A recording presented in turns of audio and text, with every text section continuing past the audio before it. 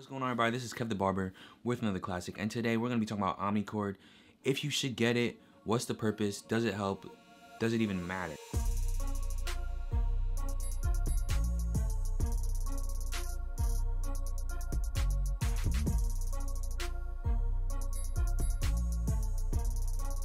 This video is supposed to be a little different. I was actually just going to show you guys me doing the Omnicord.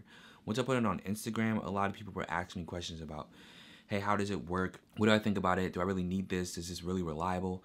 Things like that. So I thought I need to change up the content a little bit just to show you guys exactly what I think. I've been using Omnicord for about a year now. I have it in my shop. At first I had two. Now every single clipper that was ever recorded is now using Omnicord. It's a really nice system, especially in this space. First, I'm going to tell you guys what it is. So it's simply a way to organize your cords. That's what I think of it as. It doesn't really improve your speed. It doesn't really do any, it's just cord organization and efficiency, especially if you're a traveling barber too. It's a very innovative product in my opinion. Hats off to the person who made this. I wish I did. You know, there's like little genius things you just feel like, damn, that was so brilliant. I wish I came up with it. You know what I'm saying? Like, I love gear, and I'm gonna make more gear videos because I'm just a gear junkie. I just love all the gear, and it just is dope. But anyway, so here's my GTX, something I was going through Omnicord with. Essentially what you do is you basically take cords, the regular cord that it comes with, detach it, and then put it back on. Of course, you guys who are looked into this a little bit know that already, and people get a little intimidated with the cords. That's why I make these videos. It's not that hard to rewire your clipper. It's literally it's extremely intuitive actually. You don't really have to watch a video or anything. I don't really watch videos. I just look at it, see how it looks. You know, get a little basic knowledge on electrical work. Make sure everything's plugged out. Electrical, a wire is just metal. Until a current goes through it, it's generally harmless. You gotta make sure you do things cleanly so that when you turn it on, it doesn't go crazy. Don't want to scare you guys. It's still overall simple. And if you're really scared of doing this, they have provided a service for you to actually send your clipper, and then they do it yourself, right? So let's start with the pros. Like I said, it takes away all the cords, every single cord. It's really dope. I have 4 clippers up here, and I would have to have 4 wires and 4 plugs to place in, but now all I have is one. All I have is one cord, and only one thing needs to be plugged in, and I just choose each clipper that I want to plug in, right? So that's extremely dope.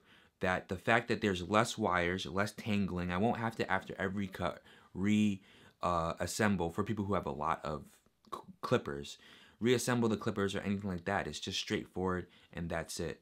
I really like that about it. I also like when you're traveling, right? If you're trying to put your clippers inside of a box, you gotta cord up all these cords. If you got like 4 or 5 clippers, you gotta cord up 4 or 5 times. If you use Omnicord, you just put all the clippers in there and you have one cord to wrap up every single time. The time to pack up, for me, when I was in college, moving my clipper case from my dorm room to the stairwell was a pain simply because the wires. You have to rewire the things, make sure you're wiring it correctly. Packing and unpacking is extremely simple because there's only one wire. There's only one plug that you have to worry about. There are a few cons that I see with this. For one thing you gotta understand about Omnicord, just by looking at their website and look at the way they do things, it screams third party. You know, it just screams, this is a third-party company. They're doing things independently. They're looking at the clippers. They're looking at the way it's manufactured, and they're mimicking it and adding this. This will be their patent. I think the patent is pending still. So they work alone. They don't work with the companies, because if they did, I know for a fact that I didn't talk to them or anything like that. The reason I know that they are not working with the companies is because the wiring and even the small hardware right here, it's not identical to the manufacturer's hardware. It's like, this is supposed to be the GTX cord. It's difficult to fit here. It's really hard to clamp on. It gets really difficult. Even with the washer here, didn't fit the screw. I don't know if I got this on camera, so I'm gonna show you guys. So you know how my cord here had this attached. Is focusing? It had this attached, right? And I somehow broke it in trying to twist it. Something I'm noticing with the Omnicord is that this is the piece right here. A little gripe I'm having is that everything isn't made identically. Like if you look at this piece right here, it has enough space to easily fit in the side of this GTX. If you look at the difference here, this one has more space than this one. So I had to literally jam this in there. It was really difficult and it didn't fit properly. The measurements aren't actually the same. Same goes for this piece right here. This piece has a bigger hole. This is the stock wire than this one. This one is smaller. If you end up getting this GTX, I'd get a drill bit and try and move this out. But since I already broke it, what I'm gonna do is I'm gonna clip this off and then wire these two together and then see what happens. But ultimate thing is bad design for the GTX. It's a little too hard to do this. It's not as intuitive. It's not like instant replacement, because there's certain measurements that are off and they need to redo the measurements. It's not as precise as I would like it to be. Some wires are too long and it's a real hassle for the GTX. The GTX is one. There's 3 ways that I've seen in clippers that you attach things. You either plug it in, you screw it together, or you actually have to weld it, or use a heat shrink, that's the hardest one. That's the most complicated way of doing things. The second problem I have with it is that when you're using this Omnicord, this piece right here, you have to plug, this is where you plug it in. So let me get the plug. So this is an added weight that usually would not be there if you had a regular cord. So when I'm cutting, this is waving. You can feel this weight. It's a different feel. And if you cut for a long time, you understand how important feels are. You know, as a barber, you really hate the fact that this changes the way, the weight distribution of your clipper. Personally, it doesn't bother me that much, especially you get used to it. If you're a person who likes to flick your wrist hard, you probably don't want to get this product. I'm telling you that right now, because this is going to be hitting the chair. It's going to be hitting your client. It's going to be waving. It'd be extremely annoying. It really keeps the base. The only way that you'd be able to do that is if you were to hold this wire as well. And then now you kind of like, or just hold this, you kind of like take away the weight, and the weight distribution is kind of controlled in that sense. But if you aren't capable of doing that, if you don't want to hold the wire and all of that, then you probably shouldn't get this clipper. Another comment that I've read and seen from people is the time factor. When you pick up a clipper, some people like just to pick up a clipper and go, pick up the next one, drop it, pick it up and go. Honestly, it only takes about 5 seconds to switch from one to the next.